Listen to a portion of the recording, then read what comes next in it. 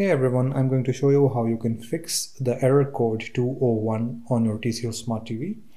So if you are facing an error code 201, what you can do is, the error code 201 indicates that there is a problem with your system storage.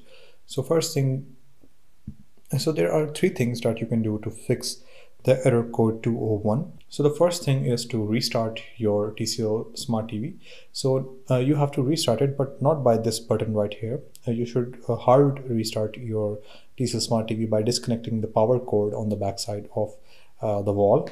So you should disconnect it from your wall and then restart your TCL Smart TV and see if the error code gets away.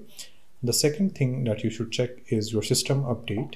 So if that does not resolve it, then you should check your system update by going in the settings and going to the device preferences.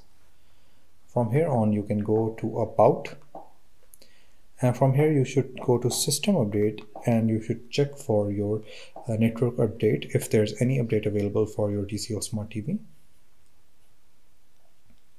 So as you can see that my system is up to date.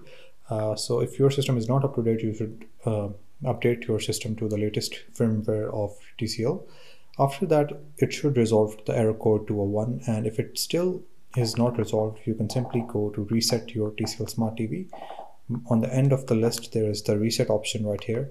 You can click on the reset option and you can factory data reset your TCL Smart TV. This should resolve the issue. So I hope this was helpful. Thank you so much for watching.